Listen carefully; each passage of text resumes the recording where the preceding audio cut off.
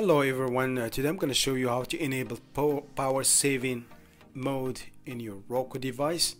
It's available actually on almost all TVs, so I'm going to show you that today on your Roku device.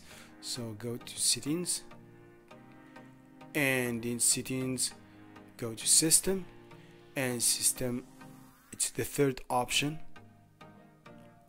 It's auto power savings. Reduce power after 15 minutes and turn off after 4 hours. It's gonna turn off your Roku device.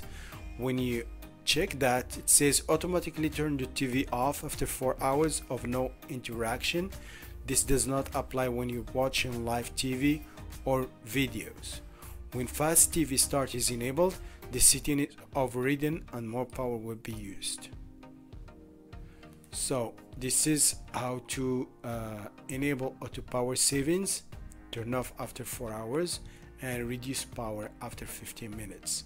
If you don't like this option, you just disable it, just remove the check marks and you're done. So that's it guys, that's what I wanted to share with you today quickly. Please subscribe, leave your comments if you have any questions. Have a good day.